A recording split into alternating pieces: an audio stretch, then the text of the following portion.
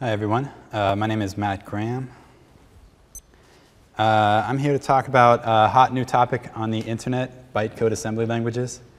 Who doesn't know a 15-year-old who's interested in that? Professionally, as you said, I'm a software engineer at Etsy. Just to clarify, this is a personal project, not an Etsy project. Just want to preempt anyone tweeting, Etsy's ditching PHP. So don't get me in trouble. It's still experimental, but I hope you'll find some notable things about it nonetheless. So again, Qbrt is a bytecode assembly language and virtual machine. And the reason I wanted to write it is to make writing other programming languages easier, to make it so to take the difficult parts of implementing the execution of a programming language and push them down into the virtual machine so that client languages don't need to implement those features themselves. And also I'm trying to take a bunch of disparate features that I found useful in other programming language environments and recombine them into a single virtual machine, Qbrt. And the last thing then is novel. There's some novel error handling that I'll get into later, so when I get to that section, look out for that. All right, so it may not surprise you. I didn't set out to write a bytecode assembly language.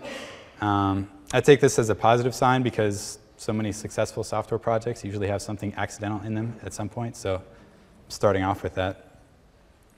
And let me go back a minute to just explain how this happened. So this is what computers looked like when I started with them, and they were slow megahertz. And then we started making them faster, largely by making them faster. They were going to keep getting faster, right? That was the expectation. Obviously, that didn't happen. The hardware engineers were like, no, it's too hard. So they found a way to weasel out of making them faster, and that is just to say, we're going to make more of them. So what that let them do is say, hey, look, chips are better. You now have 2 cores instead of 1. And if that's a problem, it's a software problem. So good luck, guys. So suddenly we have concurrency. The problem with that is, here's a quote from Joe Armstrong, programming languages reflect the hardware they were designed for. I think I actually misquoted that. I forgot to write it down exactly right. Ask me for the exact quote later. It was something like that, though. And so the problem with that is most of the programming languages that we use today were designed and implemented in the context of software getting faster by chips having higher clock speeds, which is no longer the case. Chips have more cores and that are not necessarily faster. So what that means is it's great for us. It's time for us to have some interesting problems, taking old programming languages and retrofitting them to concurrency, designing new ones that are built from the beginning to have better support for concurrency. So everyone's having fun who's in this industry, except for one person. Joe Armstrong is the creator of Erlang. He's like, what took you all so long?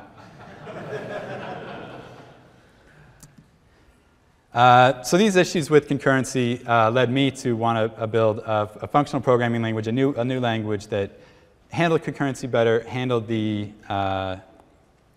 error handling better, like I was talking about. And that programming language is called Jazz, but I'm not going to talk about that because, well, that's an example that I'll use as a client language. But what happened is I started working on the virtual machine for Jazz, and I'm working on the virtual machine, trying to get it to execute, and I'm thinking this would be a lot easier to test and debug and just understand and make it work better if it had its own assembly language. So I started working on that then, and that also has an interesting property where it allows the virtual machine to have an interface that any language can target, any other client language can target, and then be interoperable between them. So now I was developing 2 programming languages. Okay, so Qbrt, what's it about? First, well, where does it fit? Qbrt, any programming language would compile to Qbrt assembly language, and then the Qbrt compiler will compile that to the bytecode, and the virtual machine will execute that and run it and interact with the operating system and something. This is basically the same place in the stack that the JVM fits. Right. So the goal then is to also provide interoperability and let any programming language that someone might write to target Qbrt interact and be callable from others.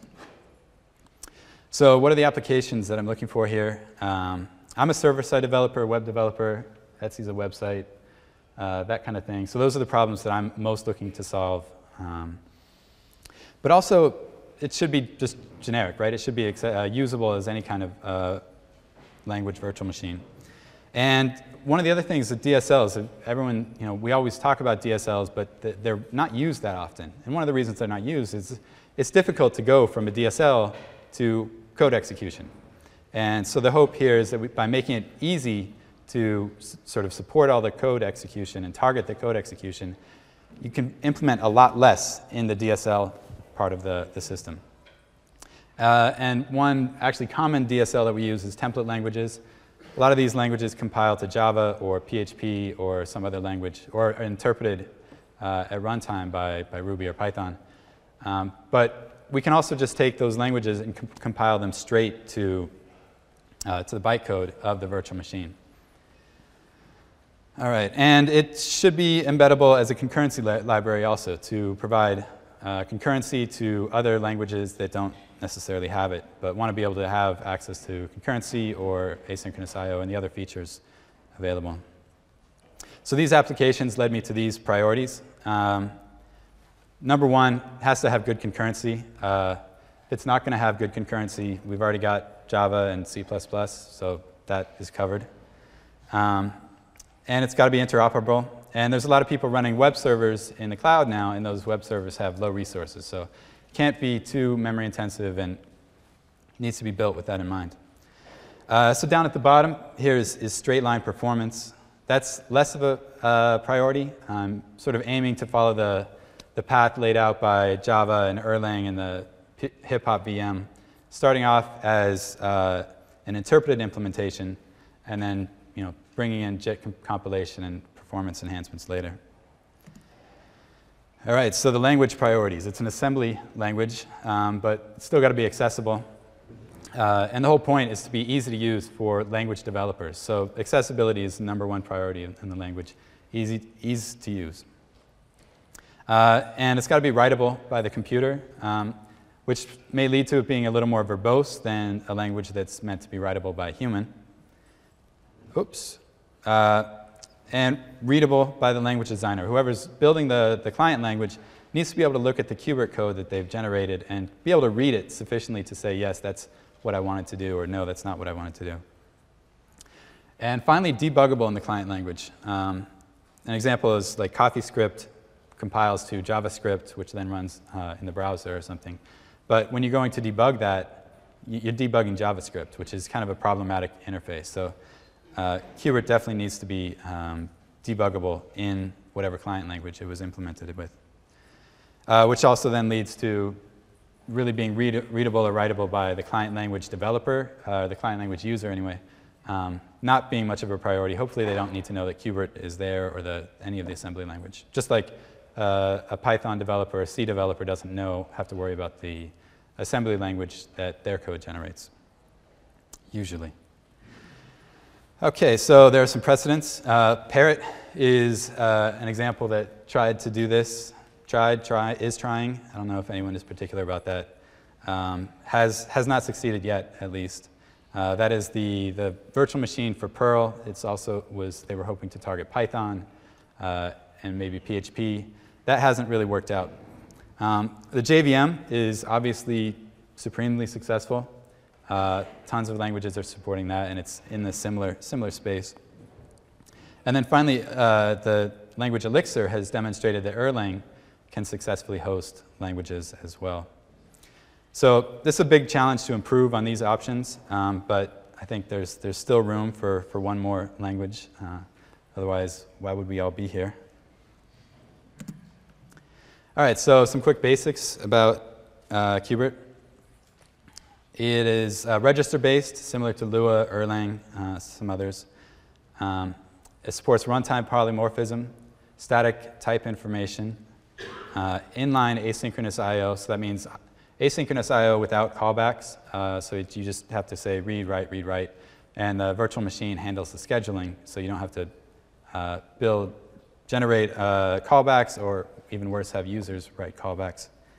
And it also supports pattern matching, because that's great. Pattern matching is great. I just want to plug pattern matching real quick. All right, so here's some code and features. It's a programming language, so I definitely want to show code. It's an assembly language, so I'm going to try to keep it to a minimum. All right, got to see hello world, of course, for any programming language. This is pretty simple. The first line declares the main function that returns void. The second line loads the print function into a register, and the third line loads the hello world constant into the first parameter of the print function, and then the fourth line calls it. So that's it. It's pretty simple. Obviously, it's more than most languages, but again, it's an assembly language, so that's verbosity will come with that a little bit. Here's hello world in Swedish. That's one of the nice things about a virtual machine, is it handles stuff like UTF-8 for you. Obviously not unique to Qbrt. All right, so I've talked a lot about concurrency. There are two models for concurrency in Qbrt.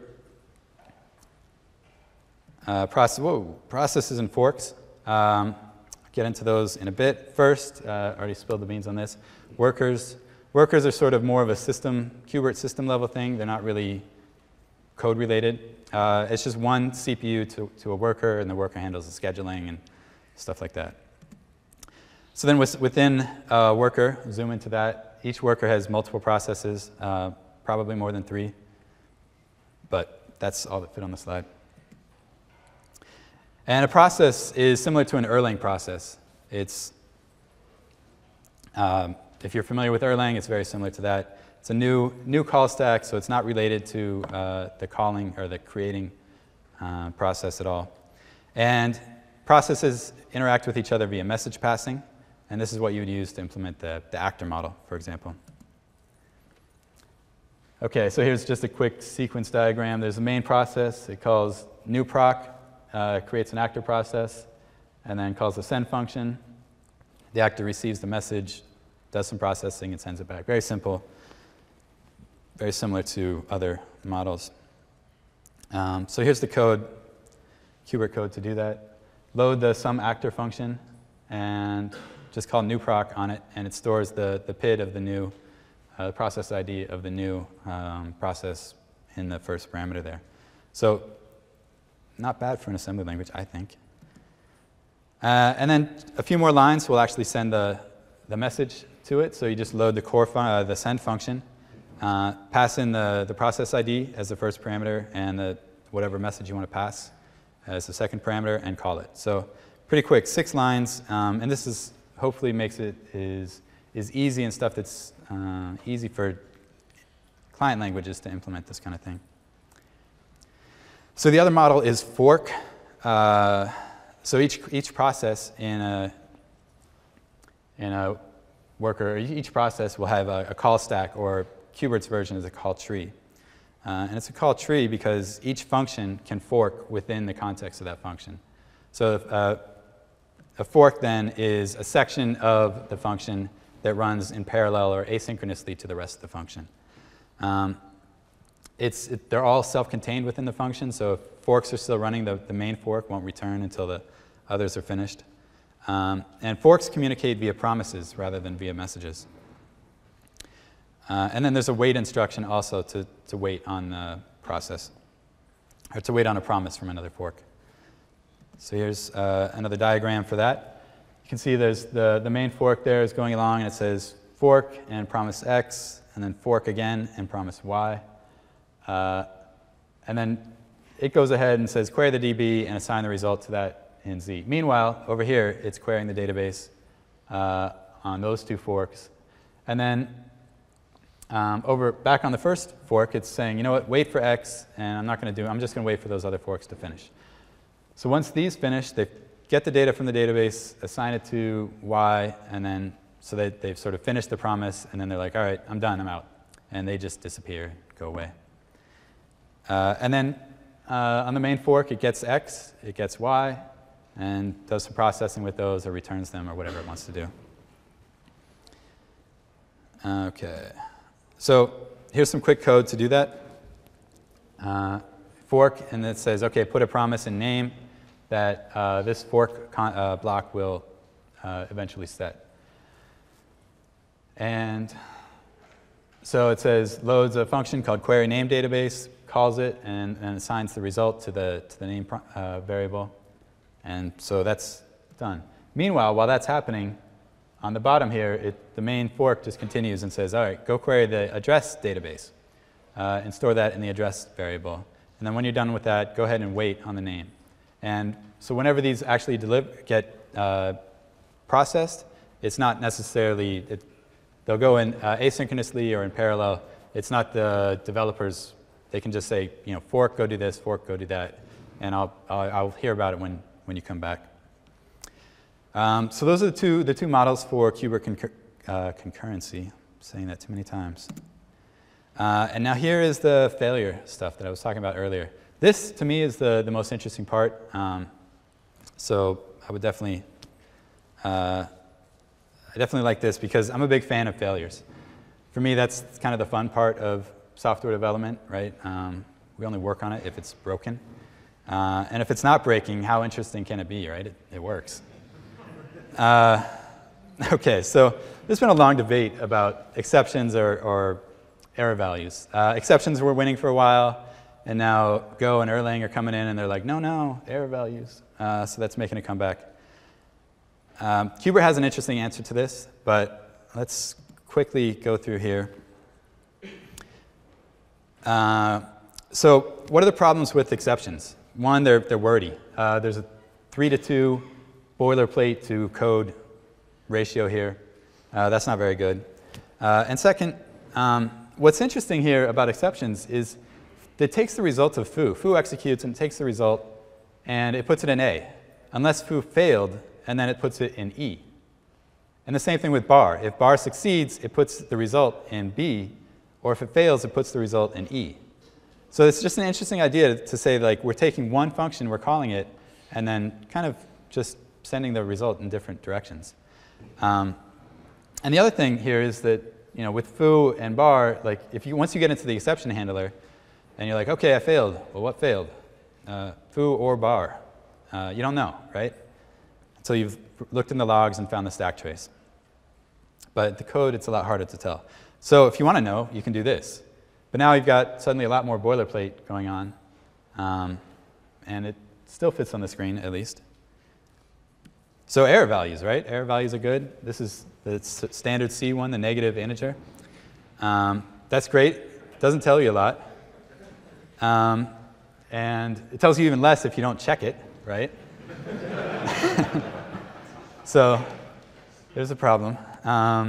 Haskell's nothing. At least you have to check it, right? Because otherwise you can't get it. But after that, it's like, you failed. Sorry.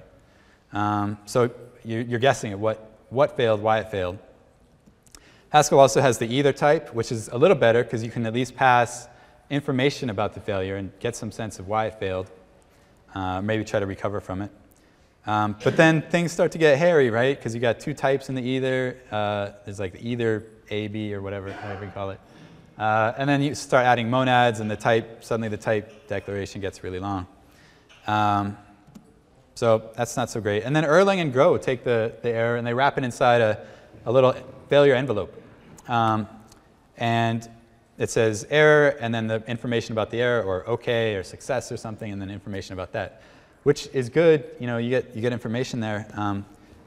But all these have the same problem, and that is that the error information corrupts the type of the function. It takes a function that you just want to return a string, and suddenly you now have to return the string plus all this other information about the error, which makes chaining function calls difficult. You can't just say, you know, call foo and pass it to bar, because you have to unpack it and see what failed to get the result out of it. All right, so what does Qbrt do? Qbrt tries to combine these and take the good from both. So Qbrt has static type information, so every function returns the type that it declares a type that it returns. In this example, do something returns an integer. But at least for me, software is not math on a chalkboard. I know some languages disagree. But when we're running code in production, like, those are real live electrons, and they are crazy. And so funny stuff happens from any function, definitely places where you wouldn't expect it. So Qbrt says, all right, forget that, everything can fail. There is no concept of something that cannot fail. So Qbrt makes failure an implicit possible result of every operation. So this function returns an integer or it returns a failure. Every function in Qbrt returns an integer or a failure. And the failure is implicit, so you don't have to declare it as part of the return type. And then the calling code can look at that and say, all right, let me check for the failure. There's an if fail instruction, if not fail instruction to say, yeah, that's good, or no, it's not. Or you can just not check it. And this is interesting because now Qbrt will check it for you. So you just go ahead and say, in this example, you say, all right, here's, put 7 into x and put a y as a failure. I don't know how it got there. We tried to divide by 0 earlier. And then we want to add 7 to the failure. Qbrt, the virtual machine, is going to look at that and say, hold on, slow down. You can't do that. You better stop. So it takes that failure and passes it up the call stack to the caller. And then the caller can do the same thing. It can check the error or it cannot. And what this does is, by the virtual machine giving special treatment to failures, the language lets the developer focus on the program logic and worry, but still get the error checking, even if they're not necessarily checking it themselves. All right, and so what that does is it gives us an interesting stack trace. Here's a similar stack trace from something like that code that I just showed. Come into main, and main calls up to foo. These arrows on the left here are saying in or out, right? So the arrow pointing right means a call in to that function. So call into foo, a call into bar, and then there on line 14, bar freaked out, and it's like, oh, divide by 0. So that returns back down to foo. It returns an error. And foo keeps going. It's like, I don't have time for errors. I'm going to keep going. Let me try to do something here on line 22. And the VM is like, no, no, no, you can't do that. So it says, all right, we're going to take this error. We're going to send it back down to main.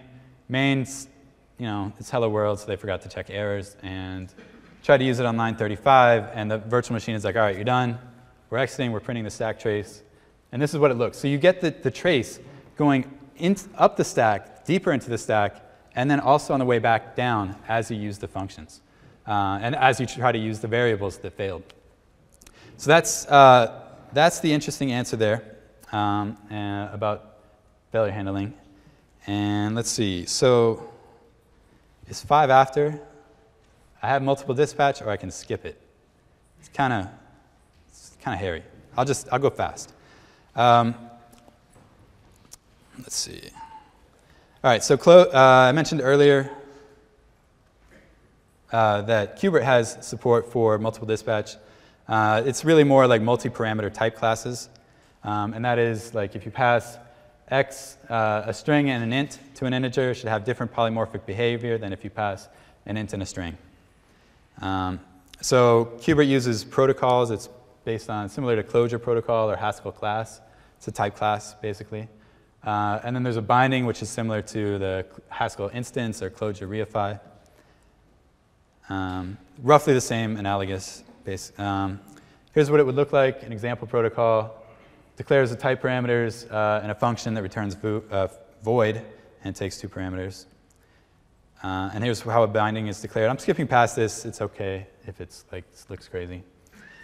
And then this is an implementation for the protocol for a string and an int.